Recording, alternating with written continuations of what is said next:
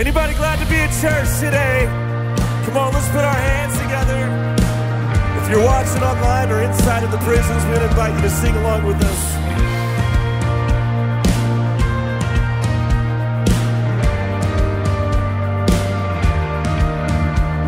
Oh, faith of a mustard seed can move the mountains, and one simple offering can feed the thousands. It don't take much, that's what he does.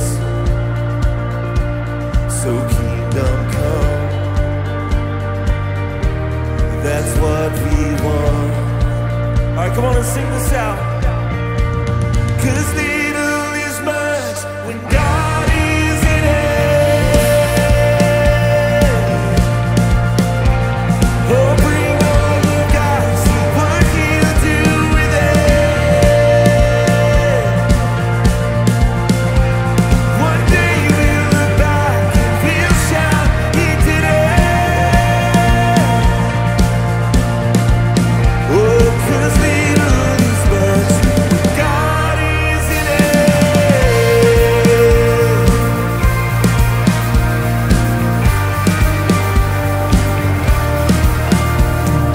Answer his call to come, step out on the water.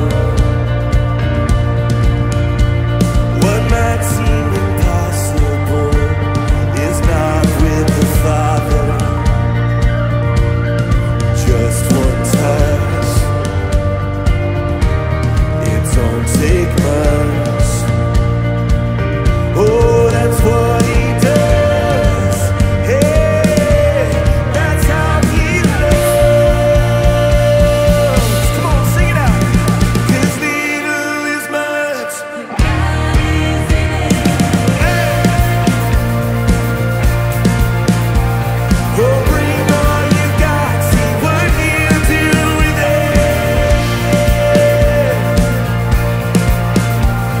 One day we'll look back and we'll shout, oh, 'cause little is much when God is in it. Oh. Miracles, oh miracles, that's what he does, that's how he loves. Oh, come receive the impossible, the kingdom of heaven is here. We sing miracles, oh miracles, that's what he does, that's how he loves. Oh, come receive the impossible, the kingdom of heaven is here. We sing, 'cause little is much when God is in it.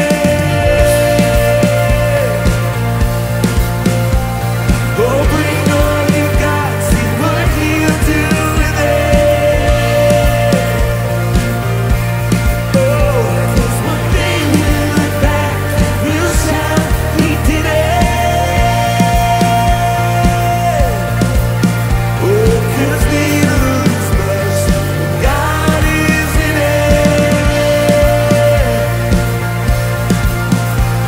Yeah, little is much when God is in it.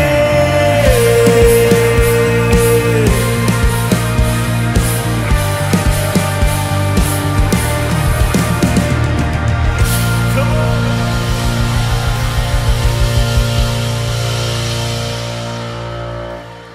How we feeling out there, Central family?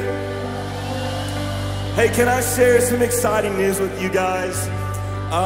We wrote a song years ago, actually during the pandemic, called Tomorrow.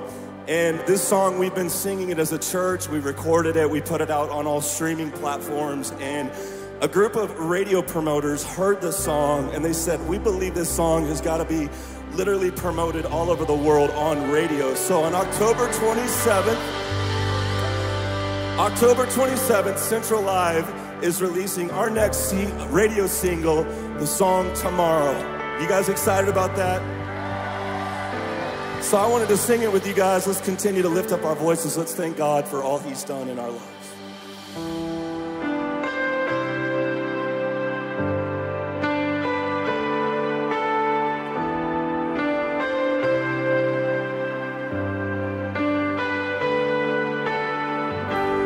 Yesterday's history, tomorrow's a mystery.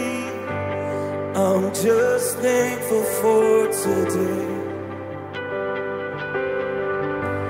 God, you were with me then. You'll lead me through again. If you won't take away my faith. Come on and sing this out. I don't know tomorrow.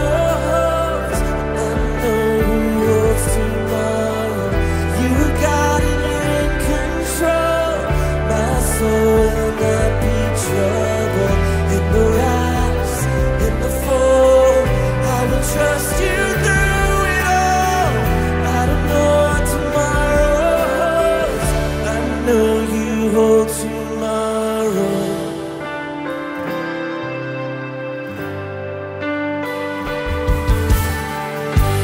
God, you were never late.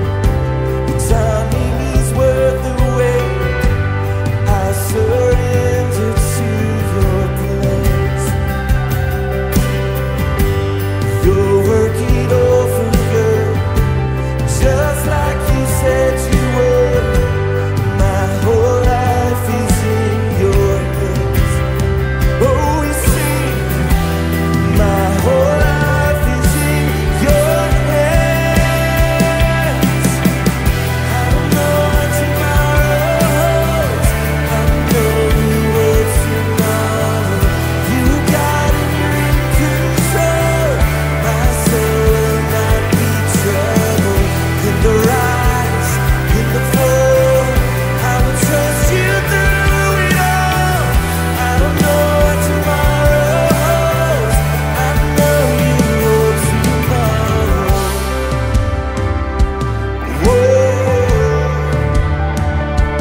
Hey, fear says it's dead and dead. Faith says the best is yet to come. You are faithful. You're so faithful. Fear says impossible. Faith says I'll see a miracle. You are able. So able. You are faithful. So faithful. I don't know what's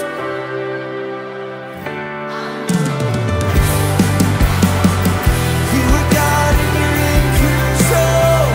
My soul will not be troubled. In the rise, in the fall, I will trust you through it all. I don't know tomorrow. I know you hold tomorrow. I know you hold tomorrow. I know you hold tomorrow.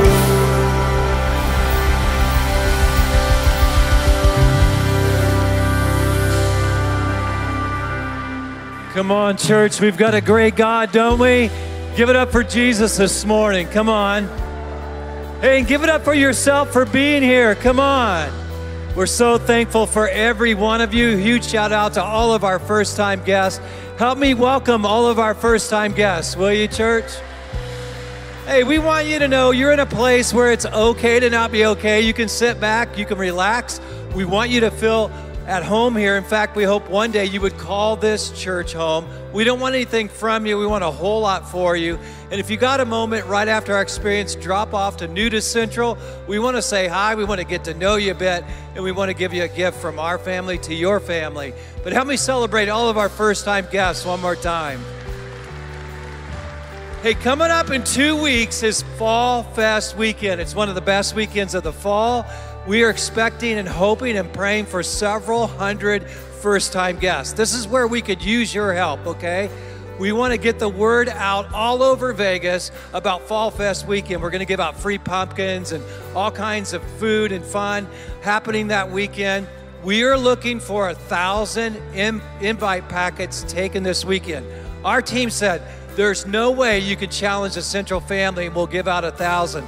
I said, you don't know our people. They'll raise their hand and make this happen. If you want to be an ambassador on the Fall Fest invite team, just raise your hand up really big and say, I'm in. You'll hand these out to friends and family. And get this, church, we're praying for over 700 first-time families to show up that weekend alone. You can also scan the QR code onto the screen. That will take you to some collateral where you can post about Fall Fest on your social media platforms. We want to get the word out all over Vegas and impact people in a powerful, powerful way. Thank you, thank you, thank you for being willing to make a huge difference. You can also pick up invite cards as you exit this morning. Well, thank you for doing that. I see several hands up. Keep them up. Our team will find you. Hey, something we haven't done in quite some time, and I really miss because I think it speaks to the friendliness of our church, is allowed you to welcome those around you. Say hi to those around you. I'm going to ask you to stand, say hi, and welcome those around you. Then you can grab a seat.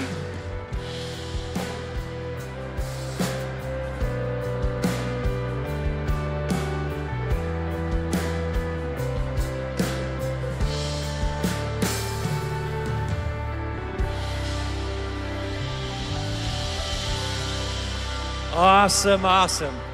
If you didn't get an invite packet, make sure you just stop off in the lobby. Our team will make sure you get one after our experience.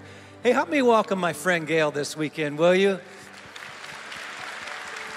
I can't wait for you to hear her story. It's incredible, in fact.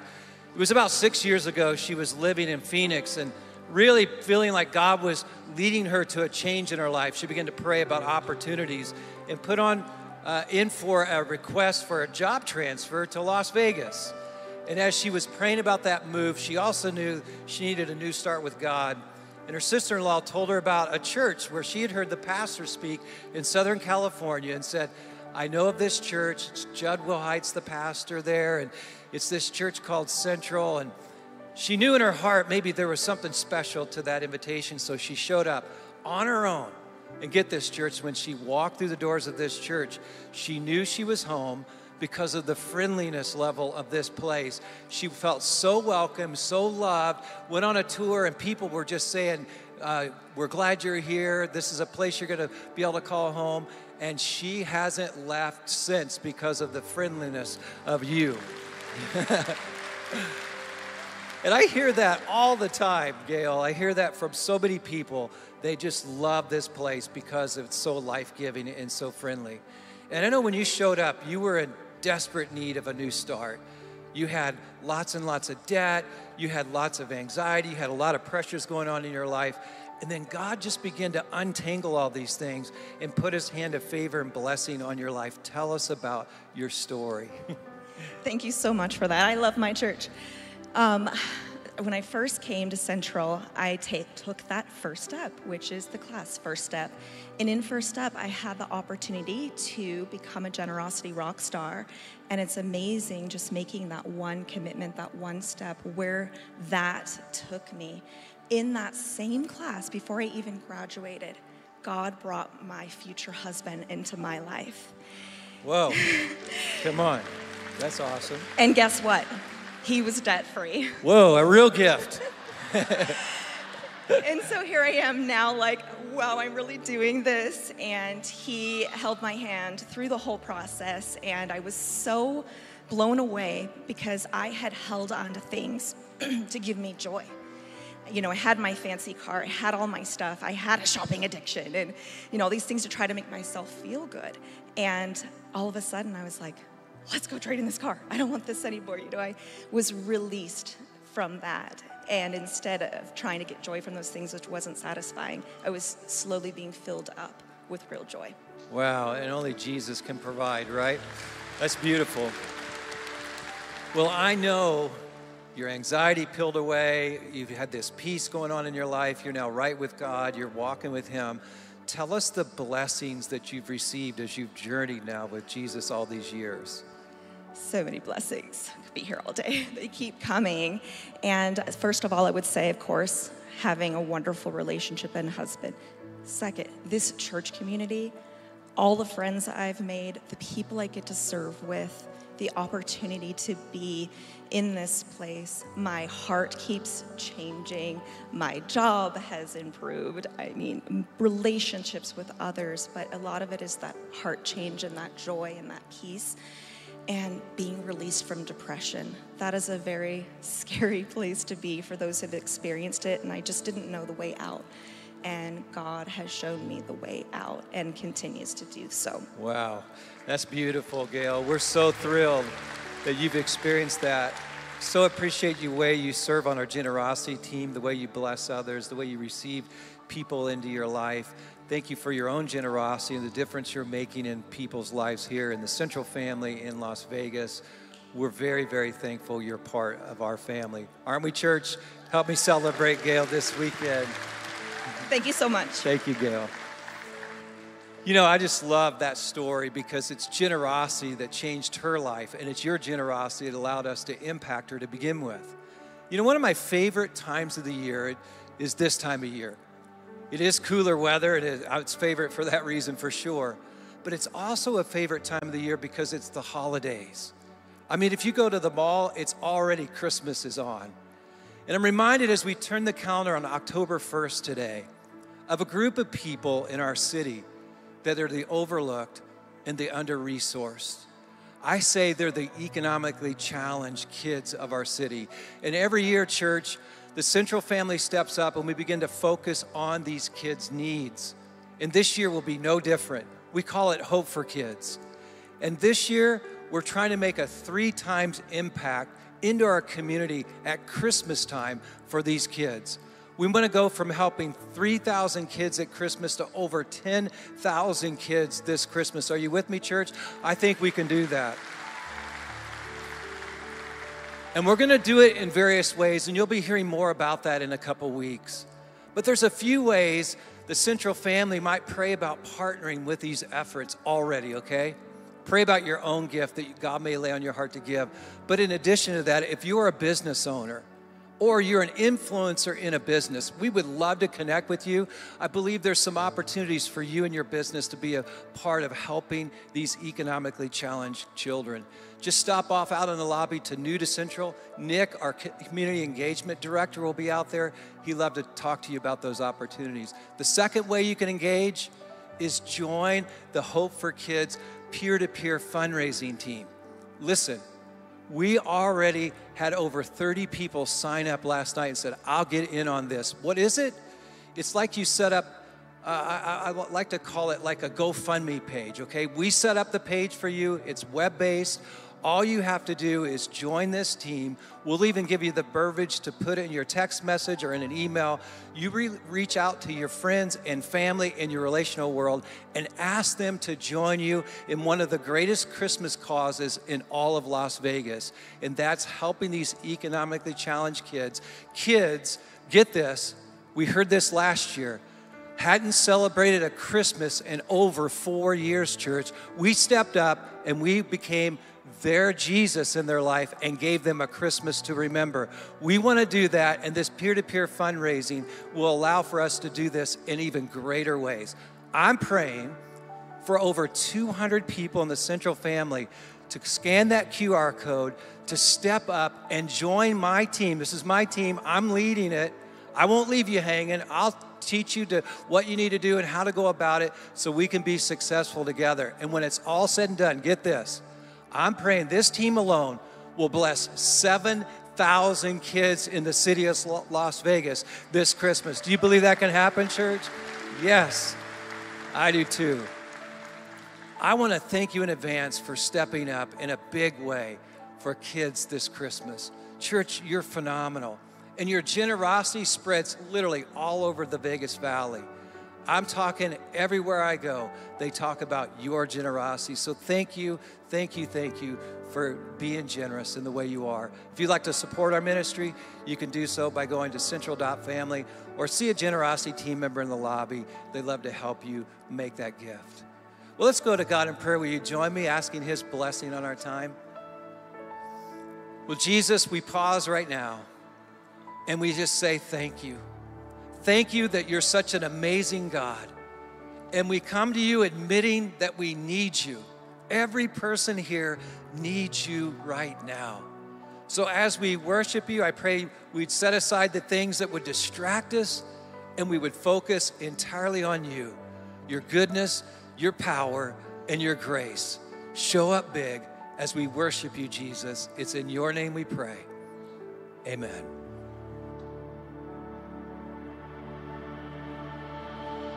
Key to worship.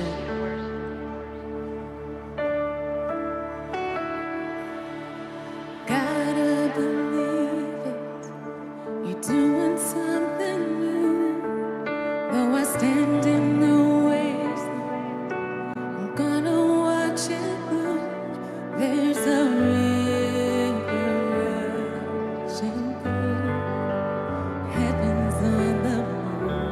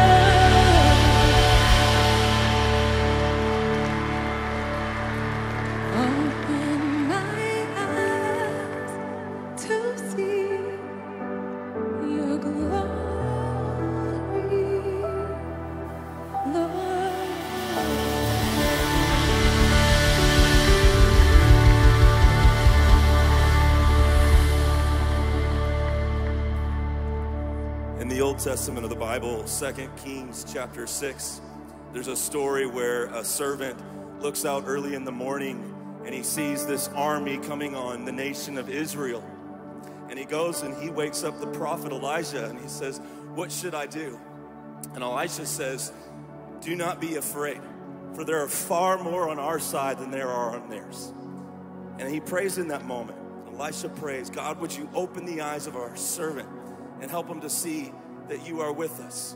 And the Bible says that when the servant opens his eyes and looks out, he sees this band of angel armies beyond the hillside, these chariots and horses of fire, and God uses this band of angel armies to blind the enemy. My prayer for you today is that God will open your eyes to see there are far more on your side than on theirs. No matter what challenge, no matter what difficulty, there's far more on your side because God is for you. This last week, I was talking to my son Landon. He had this opportunity to go down to California for the weekend, and he said, "You know what, Dad, I don't want to go because I want to be in church this week, and church is my happy place."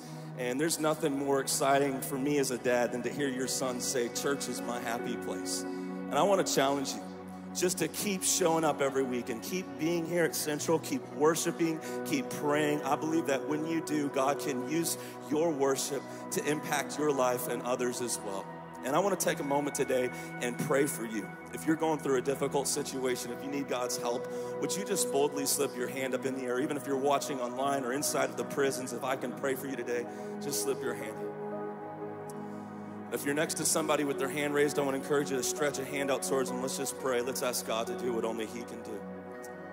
And as we pray today, I want to stop and reflect that today is a pretty significant day in our city as we recognize the October 1st tragedy that took place years ago. And I want to pray that God would just continue to restore all that has been lost. God, right now we come before you and we lift up our friends to you. For those who are struggling, for those who are hurting, I pray today, Lord, that you would open our eyes and help us to know there are far more on our side than on the enemy's. And Jesus, we don't lean on our own understanding. God, we acknowledge you in all of our ways, and we pray, Lord, that you would just do what only you can do in our lives. We let go in this moment. And Jesus, I also want to pray for our city. God, just thank you for what you have done through such a horrible tragedy that took place, Lord. The community being stronger and all that you've rebuilt. But Lord, we don't want to lose sight of what took place. I pray for safety over our city. I pray for safety over our first responders, over our elected officials, and all those who serve our city so well. Jesus, I pray that you would watch over us and continue to rebuild all that has been lost. For it's in your name we pray. And everyone said together, amen.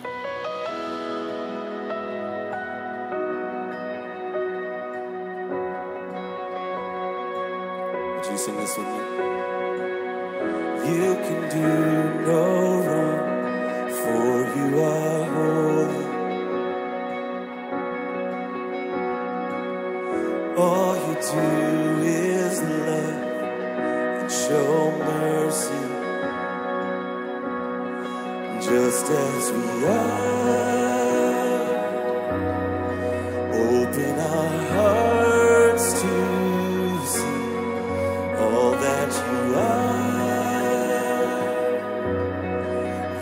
our greatest need. In spirit, in truth, God, we will worship you.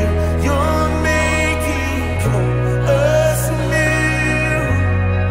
We love to see in spirit and in truth, God, we will worship you.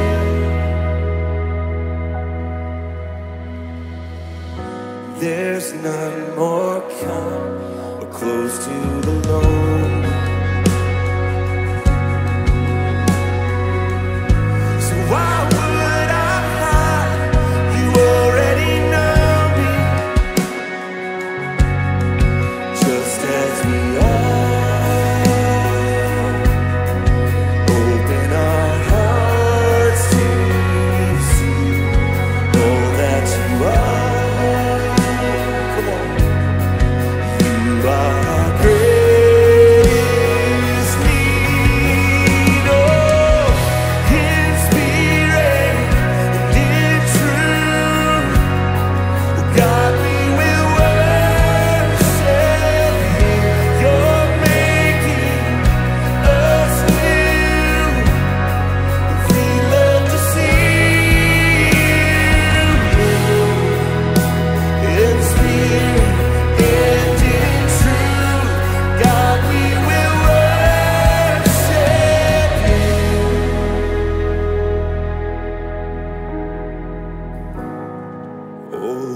souls are thirsty.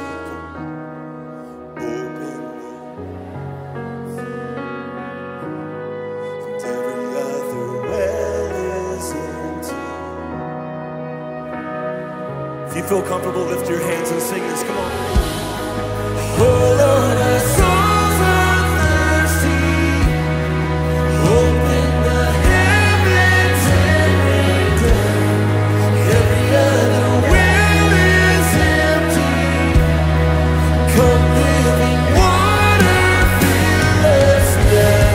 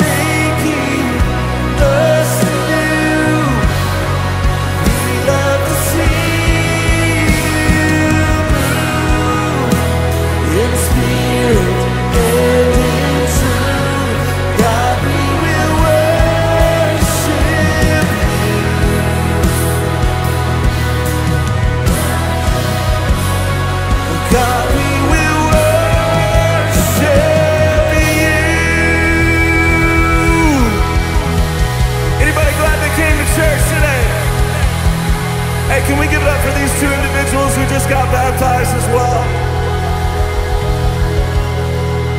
We're just getting started. You can be seated. Amen, amen. What an incredible, incredible time of worship. Thank you all so much for joining us and for worshiping with us today. Shout out to all of our central locations, especially that Sunrise Mountain location. We love you guys. Thanks so much for joining us. To the men and women joining us inside prison facilities around the country through our partnership with God Behind Bars. We are so thankful that you are part of the Central family as well. Yes. And Nikki, we've been in this series. It's been an awesome series called Chasing Happy. And the whole idea of Chasing Happy came from Pastor Lori, who wrote a study around Philippians. It's an amazing study, but today, we get the opportunity of hearing from Pastor Lori herself. So give it up big as she comes to bring us a message of hope. Good morning. It's so good to see you guys here. Is there any place better to be than together, worshiping God, learning from Him, and doing it together? It's the best, right? I'm so glad you're here. Have you ever had a moment when you were rolling through life and then something came along and stole your joy? Have you had that moment? I have had those moments too. A while ago, I was speaking at a conference, and before I go speak anywhere, I always scour my closet looking for all my cute outfits because I want to have a little boost of confidence before I walk on the stage. And so that particular day, I had decided to wear these really cute embroidered jeans that were totally destructed, and I was feeling pretty good about myself. I was feeling myself, y'all.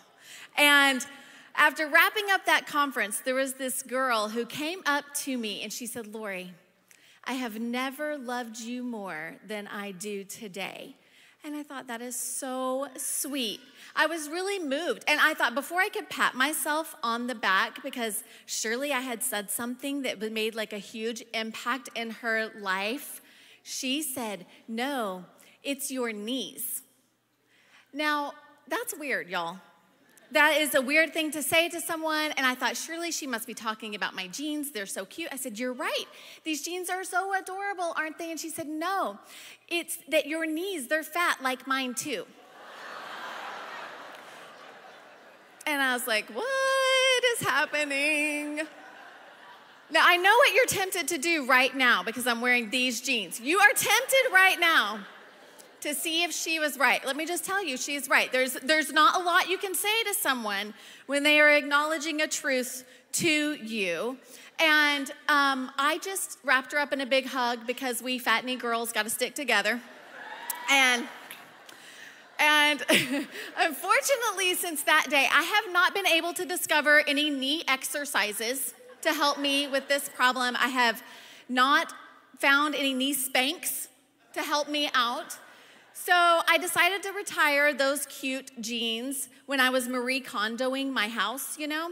And I picked them up and I asked myself, does this spark joy? And they did not. They sparked insecurity and self-doubt, and if I'm honest, like a little bit of hurt. So I thanked them, and then I gave them away to spark joy in some skinny knee girl's closet. And isn't that just like life? We've got some happiness and we've got some joy, and then suddenly we encounter some tough challenge, or maybe some harsh comments, or maybe some kind of crazy insecurity that we have in our lives, and we start to feel like our joy has been stolen. Maybe you've got some hurts that hold you back from doing what you want to do or being who you want to be, and your joy has been stolen. Or maybe you've got really tough circumstances that have crashed into your life and everything feels like a mess right now. Your joy has been stolen. Or maybe you're carrying around the weight of these decisions that need to be made, and you don't know where to go from here, and you feel a little bit lost, and your joy has been stolen. Or maybe your marriage is really struggling and you aren't connecting and you aren't communicating, and your joy has been stolen. Or maybe your finances are really straining right now. You don't know how the bills are going to get paid, and you're stressed and you're terrified, and your joy has been stolen. Or maybe your kids, they're just like crumbling under the pressure of school and friends and busy schedules, and every parent knows that you are only as happy as your saddest child. And you feel like your joy has been stolen. And you have hurt and betrayal and fear and anxiety and disappointment and failure, and all of those things can come along and try to steal our joy. But God wants us to be full of gladness, full of delight, full of happy. And I have very good news for you today. God can restore the joy that's been stolen. That's what we're going to talk about today.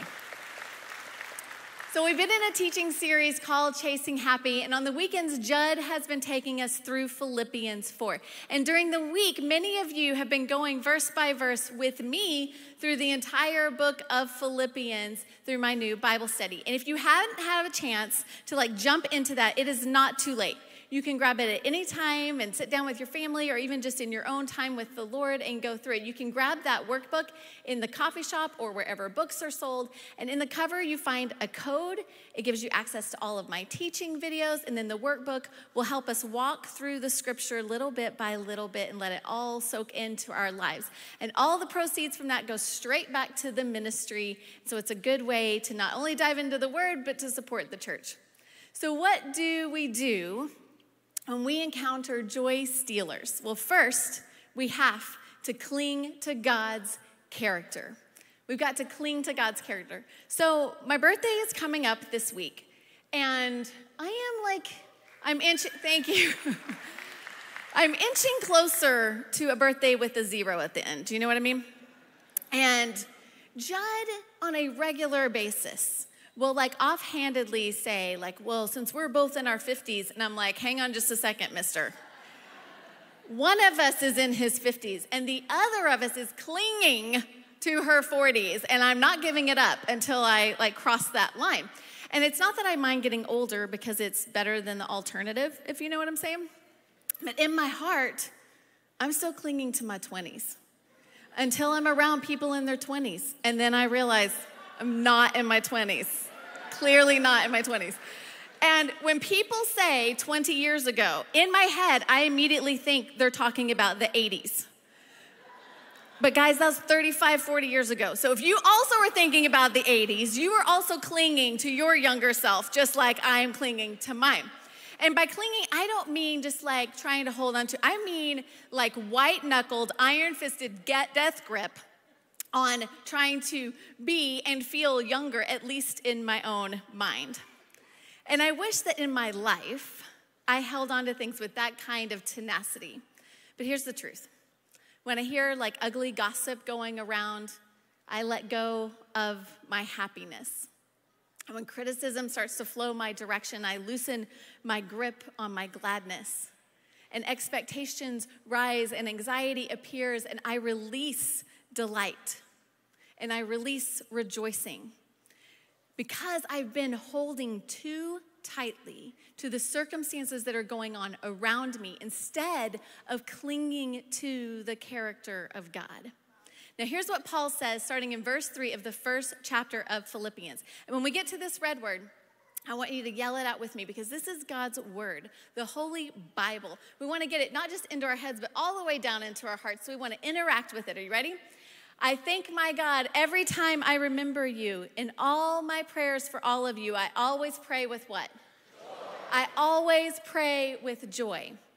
So Paul planted this little church in Philippi about 10 years before he wrote this letter to them. And he thanks God for them, and every time he thinks of them, he prays with joy.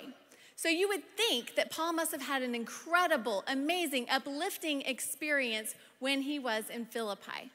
But all we know about Paul's time there is found in Acts chapter 16. So let me give you just like a really quick recap of that chapter. Paul is traveling around. He's a missionary. He's traveling with his buddies Silas and Timothy and Luke. Luke is who wrote the book of Acts. So Luke is giving us a firsthand account of what Paul is up to. And one night, Paul gets a vision from the Lord that he is supposed to go and preach the gospel in Macedonia. So they hop in a boat and they find their way to Philippi, which is like the leading city in the area. And when they arrive, Paul is ready to go. He doesn't want to waste any time. He wants to start sharing the good news of Jesus with the people who are there. And the Bible says that the Lord opened the heart of a woman named Lydia. And Lydia and her entire household get baptized. So things are looking pretty great for Paul in Philippi. And then Paul and Silas pick up a new kind of follower, a demon-possessed slave girl who could predict the future. And she followed them around and she shouted, "These men are servants of the Most High God who are telling you the way to be saved." And even though what she's saying is true, Paul is getting pretty annoyed. He didn't ask for her endorsement. That is not the kind of Yelp view he wants. And so he says back to the Spirit, "In the name of Jesus Christ, I command you to come out of her." And it does. So things are pretty amazing for Paul. And he thinks back on his time in Philippi with great joy. People are meeting Jesus. They're getting baptized. Like people are getting rescued from demons. Lives are being completely transformed. But not everybody's happy about it because the owners of that girl realize their money-making days are over and they are furious. So they have Paul and Silas arrested and they order them to be stripped, severely beaten by rods and thrown into prison. So they are bruised and they're broken and they're humiliated and they're in chains. But still somehow they summon up the energy to sing songs of worship even while they're in prison. And then this huge earthquake comes along and chains break and the prison doors fly open. And in that moment, Paul and Silas are able to lead the jailer and his whole family to Jesus. So there are some really beautiful moments and there's some really brutal moments for Paul. Now here we are 10 years later, and he's writing this letter back to Philippi. He hasn't been there in a decade. So he could have thought back on his time, focusing only on the painful recovery from almost being beaten to death. Or he could have remembered the hurt he felt or the injustice that he faced. But that isn't what happens at all. Instead, he says, "Every time I think of you, I thank God and pray with joy." It tells us that Paul's joy wasn't anchored in the circumstances he encountered, not the good ones and not the bad ones. His joy was anchored in Jesus. Here's the deal. You and I, we can be tempted to anchor our joy in our life's circumstances. But joy isn't based in our current circumstances. It's based in the character of God. So instead of clinging to our circumstances, we have to learn to cling to his character. Because lasting joy is found in who he is and what he does. It's found in the attributes and the actions of God. So here are a few of the many, many attributes of God. First, righteousness, like the rightness of God. Sovereignty, he is in control and knows exactly what he's doing. He is power and strength. Nothing is too big, nothing is too much for him. He is grace and mercy and kindness. He is full of justice and truth. He is faithful, he is good, he is love. And when we stop and we take time to meditate on the amazing attributes of the Lord, there is a joy that starts to well up in our lives. And when we set aside being overwhelmed by the circumstances that we face and instead choose to be overwhelmed by the character of God, joy springs forth. But joy is also found in the actions of God. When you take a moment to think about all that God has done for you, you start to have some joy. He created you. He knit you together with his own hands. He chose you, knowing all of your faults and failures, your weaknesses and your struggles. He chose to be in a relationship with you. He adopted you as his son or daughter, giving you his full inheritance. He walks with you through all the highs and all the lows of your life. He forgives you, provides for you, befriends you, pursues you, and blesses you. And when we look at all that God has done in our lives, we aren't overcome by the circumstances around us. We are overcome with joy because he's so good. He's good in and of himself, and what he does is good. And that can bring us joy. So the first thing we do when we encounter joy stealers in our life is we cling to God's character. But next we have to also pursue our God-planted purpose. Pursue your God-planted purpose. Now, I don't know about you, but I've had a few jobs in my life. I worked as a babysitter. I was a dirty dental tray cleaner. It says gross as it sounds. And I was a spreadsheet updater, which I was terrible at. And I was a preschool teacher. And I did all of that really in pursuit of trying to find my purpose in life. And I think for a long time, I over-mystified what a calling or a purpose looked like in my life. If it wasn't accompanied by like the voice of the Lord coming out of a burning bush, or if he wasn't using some like pretty stellar skywriting in the sky, I wasn't sure I had really been called at all. And so trying to discover our purpose can sometimes feel a little daunting in our lives. As we wrestle with the question of calling, the truth is we can start to doubt ourselves. Or maybe it's just me. But sometimes I get these whispers of insecurity that bounce around my mind, like, am I good enough? Do I have what it takes? Can I even do what God is asking me to do? And if we are gut level honest, we don't just doubt ourselves, we start to doubt God's ability to use us at all. Can he create me for the path that he has laid before me? Does he have that ability? But when Paul wrote the book of Galatians, here's what he says, starting in, chapter 1, verse 1. My authority for writing to you does not come from any popular vote of the people, nor does it come through the appointment of some human higher up. It comes directly from Jesus the Messiah and God the Father who raised him from the dead. Say it, I'm God commissioned. Turn to your neighbor and say, you are God commissioned. Now turn to your other neighbor who was not your favorite the first time and tell them, you are God commissioned. We're all God commissioned. The calling on your life did not come by some popular vote. There was no ballot casting ceremony. Your purpose wasn't decided by human appointment, including your own. You are God commissioned. And I believe that the purpose each of us has been created for has been burned in our hearts and written in our personal stories. So your purpose is God planted and God commissioned. And God can and will use that purpose for his good and for his glory. And that's one of the reasons I am so excited about our women's conference that's coming up here at Central. It's right around the corner. It's the Leading and Loving It conference. It's October 24th and 25th. And we're going to be joined by women all across the country who are going to be flying in and joining us online from around the world.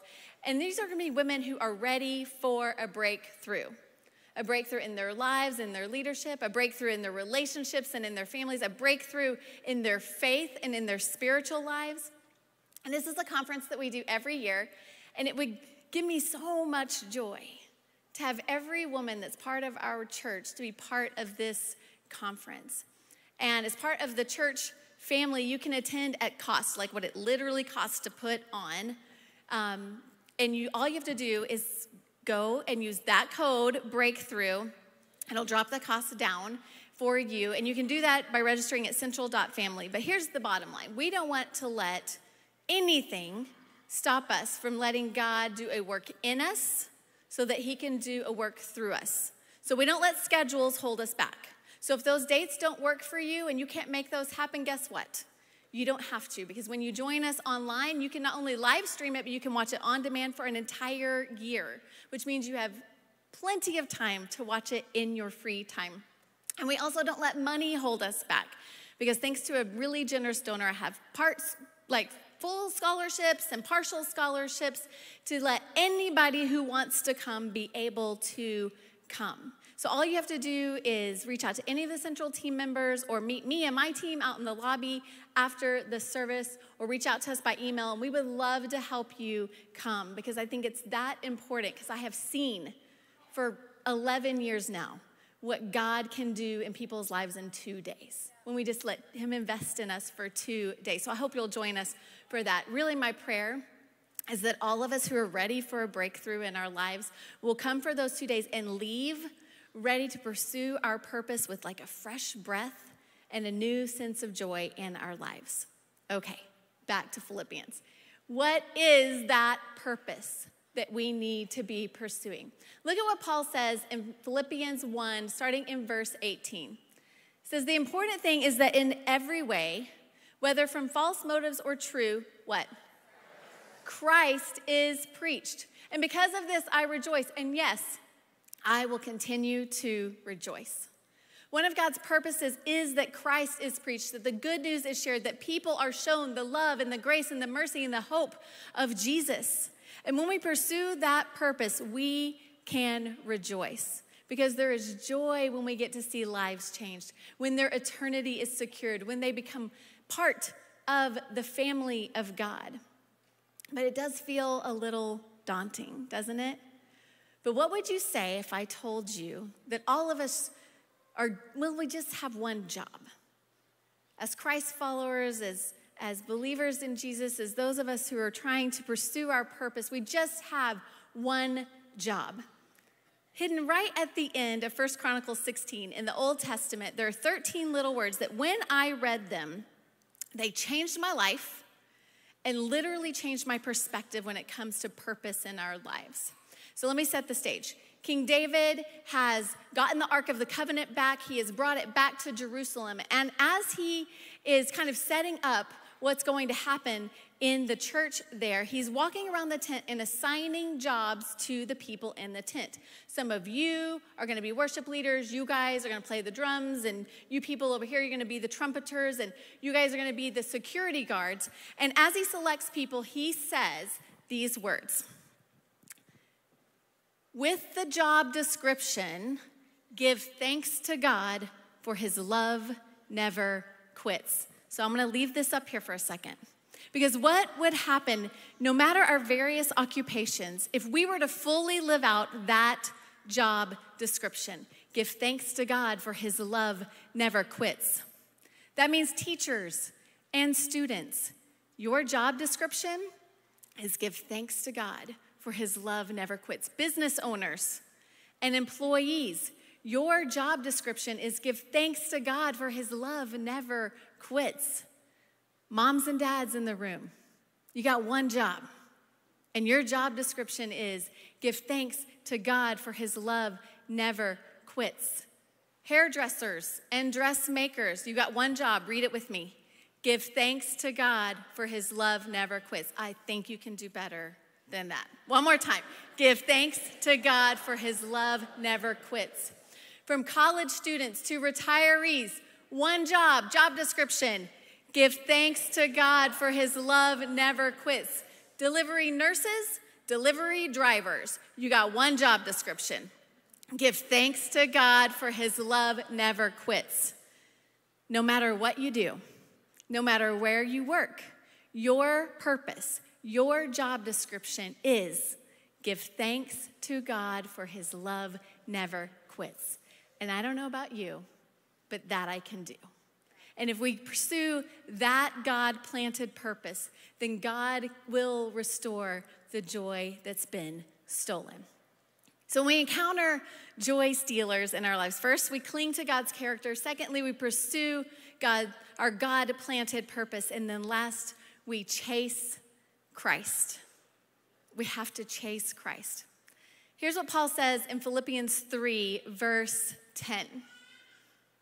It says, I want to what? One more time.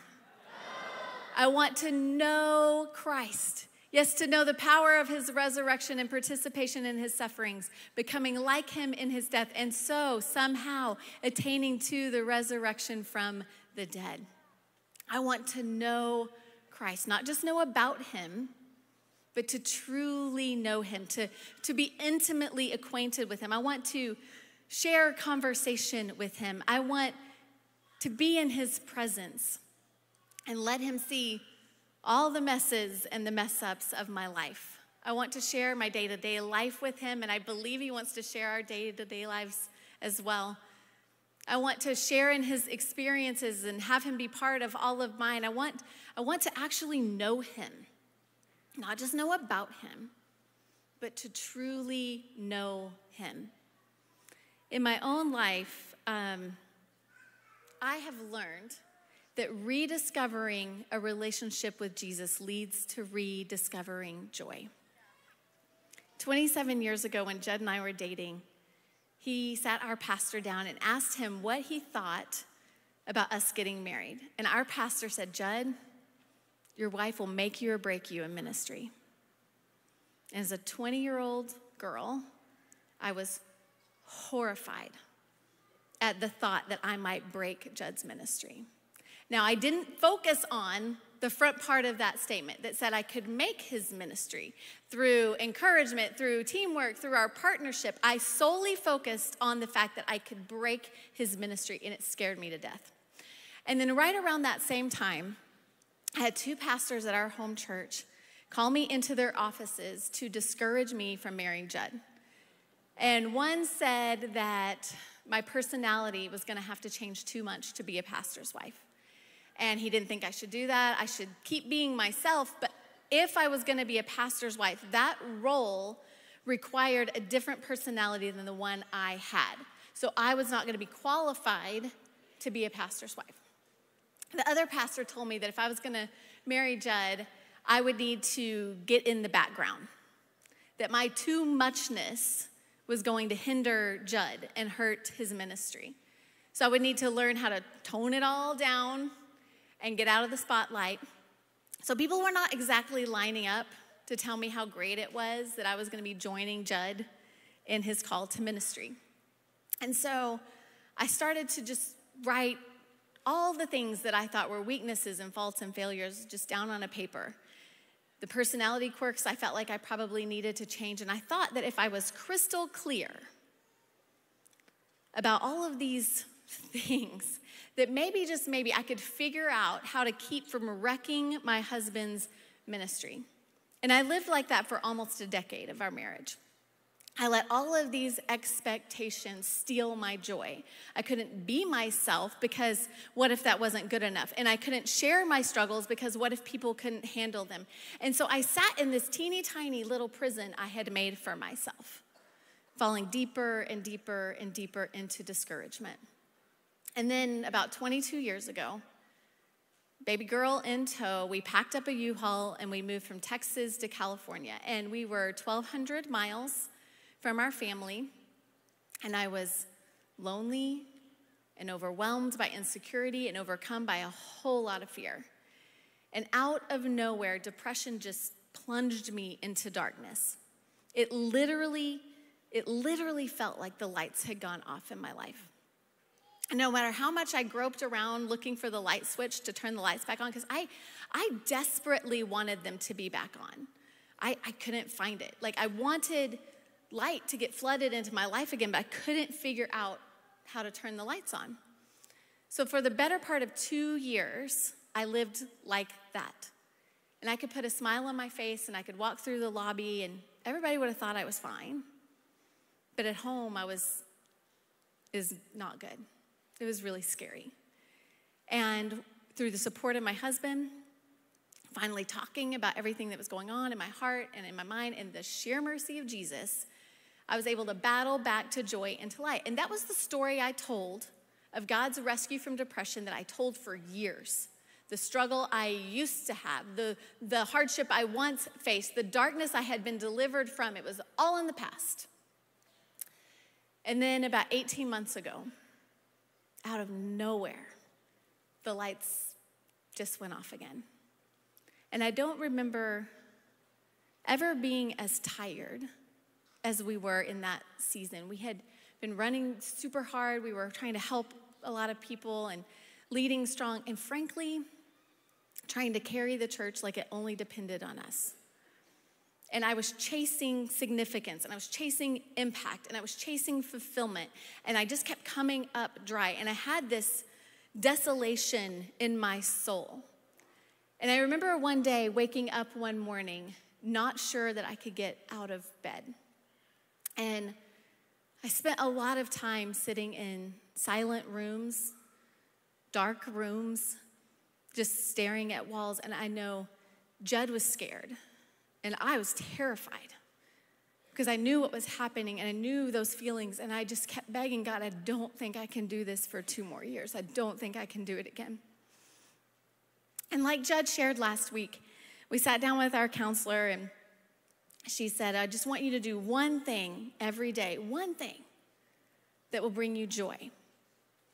And one thing doesn't sound like a lot until you can't get out of bed. And then one thing feels impossible. It feels overwhelming. So Jed and I just started with a walk. Every day we would get out and we would go for a walk, and we would talk about the things that made us sad. And we would talk about what we hoped for and what we felt like God was up to, and we just talked a lot. And like step by step and little bit by little bit, it brought us joy. And then Jed would take me to thrift stores and flea markets because other people's trash is truly my treasure. And it brought me a little bit of joy. But the biggest thing I did every day was I just sat and rested with Jesus. And I discovered that I had been so busy with the doing that I had missed the dwelling. I had been so consumed doing for Jesus that I had missed all of these moments of dwelling with Jesus. And I would sit in my chair with my Bible, and I knew that God was talking to me there. I knew he had written that letter for me, just like he's written it for you. And some days I would read a lot. And then some days I didn't have really any energy to read much of anything. So I would set it on my chest and pray that God would like soak it in osmosis style, like get it in there. And as we spent time together, Judd and I spent time with Jesus, I started to fill back up with energy and purpose and joy, because God was restoring the joy that had been stolen. And that's how he turned the lights back on in my life again. And it didn't come on all at once. It wasn't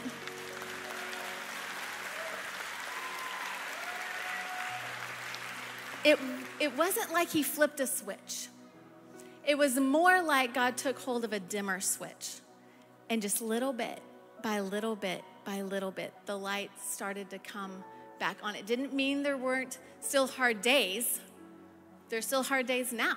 It just means that on the hard days, I'm choosing to chase joy and chase Jesus. And that makes all the difference.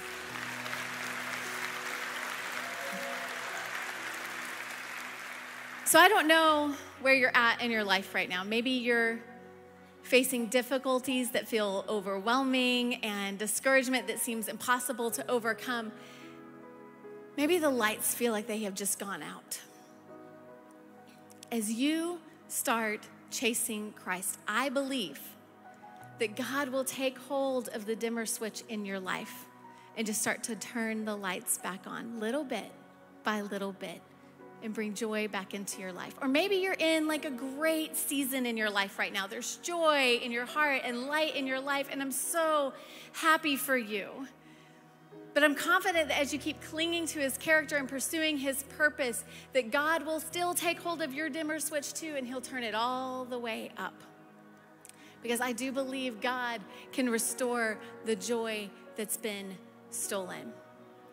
If you have never made the decision to chase Christ with your whole heart, start to follow him with your whole life, I just want to give you that opportunity today.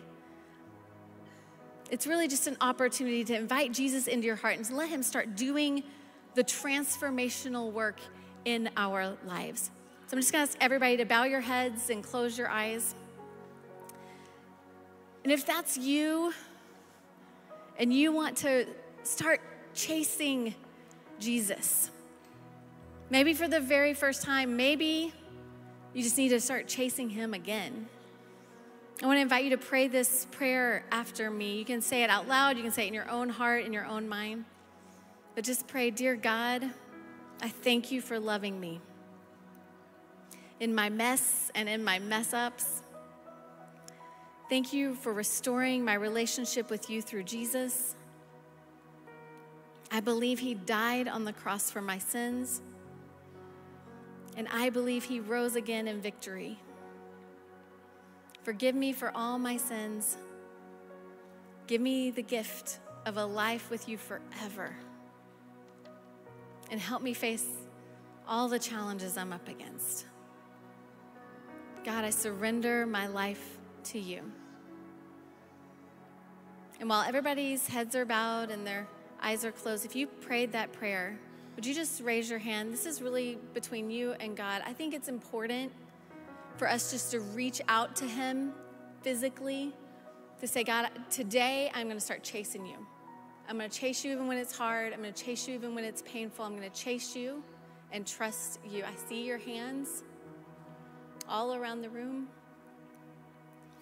And for all of us, I just want to pray over you for a second and just say, Jesus, we love you. We are so thankful for who you are and thankful for all you do, but we just acknowledge that even in all of our blessings, God, there are things that come along that steal our joy. And we just ask you today that as we go into this next week, this next month, throughout the rest of this year, God, that when those moments happen, you'll help us just cling to your character, that we'll just let go of whatever's happening around us, and instead we'll cling to who you are, because you're good, and your grace and your mercy. And I pray that you help us start to pursue our purpose, God, with a fresh sense of who you are. That we'll just start living our lives by giving thanks to you, because your love, it surely does endure forever. And more than anything, I just pray that you help us chase you. We chase a lot of things in our lives, God, but let the first one be you. And as we chase you, and as we dwell with you, just remind us that in all the doing, to not miss the dwelling with you. We love you. We trust you. Amen.